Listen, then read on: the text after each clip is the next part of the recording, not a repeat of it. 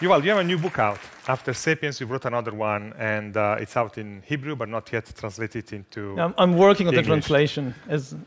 Okay, in the book, if I understand it correctly, you argue that actually the amazing breakthrough that we are experiencing right now not only will potentially make our life better, but they will create, and I quote you, new classes and new class struggles, just as the Industrial Revolution did. Can you elaborate for us? Yes, in the Industrial Revolution, we saw the creation of a new class of the urban proletariat, and much of the political and social history of the last 200 years involved what to do with this class and the new problems and opportunities. Now, we see the creation of a new massive class of useless people.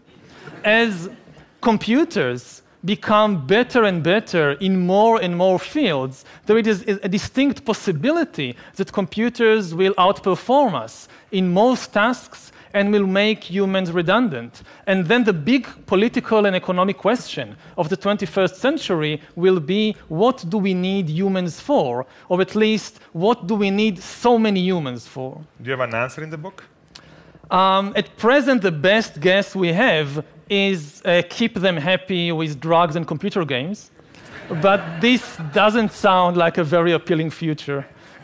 Okay, so you're basically saying in the book, and now that for all the discussion about the growing evidence of significant economic inequality, we are just kind of at the beginning of the process?